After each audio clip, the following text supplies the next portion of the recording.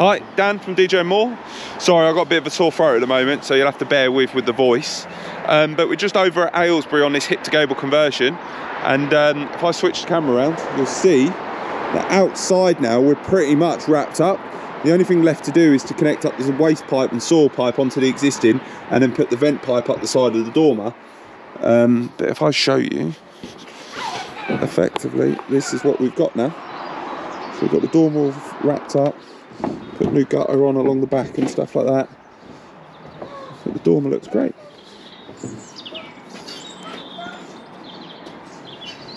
Looks great. Steve and Mario have done a great job.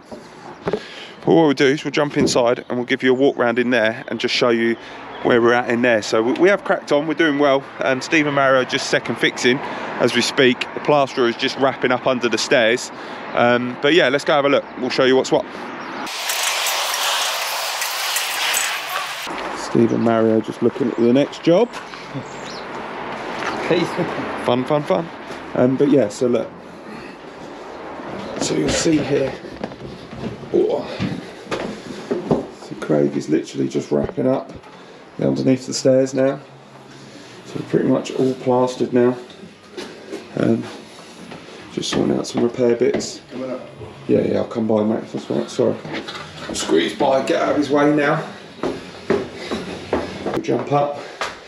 We've got this lovely 1930s oak door, fire door that's at the top of the stairs, which is lovely. As we spoke on about the bathroom, Tyler has made a start. The client's got these herringbone tiles. Very nice. Going to look a little bit interesting in here. And we've got the tiled floor. And so we've got the deep mat down, ready and prepped. But most of the room is now second fixed. We've got our electricians here tomorrow, putting in all the power and stuff.